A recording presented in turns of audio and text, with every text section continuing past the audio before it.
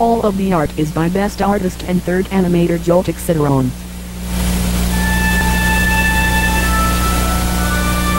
Welcome boys and girls to prehistoric time.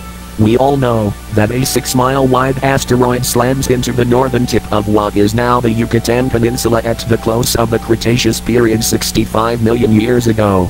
This catastrophic impact may have been a factor in the extinction of the dinosaurs, and scientists think that it tapped into Mars as well. But in today's episode we are...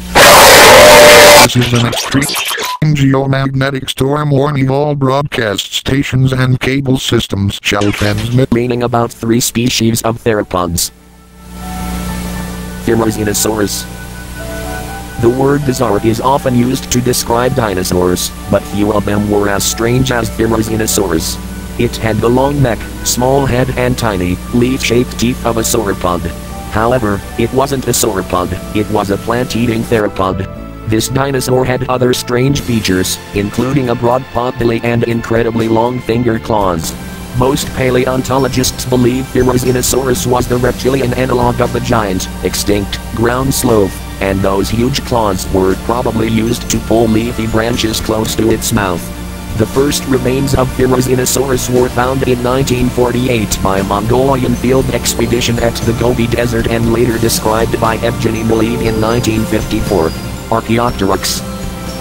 Archaeopteryx was one of the earliest known birds, living among the dinosaurs of the Jurassic period about 150 million years ago. This small creature represents evolution caught in the act, having bird-like features, feathers, and reptilian traits, teeth and a bony tail. Benchmarks, September 30, 1861, Archaeopteryx is discovered and described. The Solnhofen limestone of southern Germany has a storied history.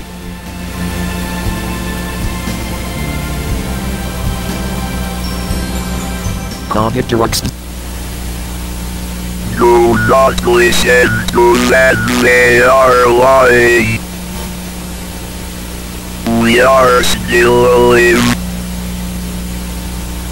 You cannot kill us now. Our lives in all blood gold.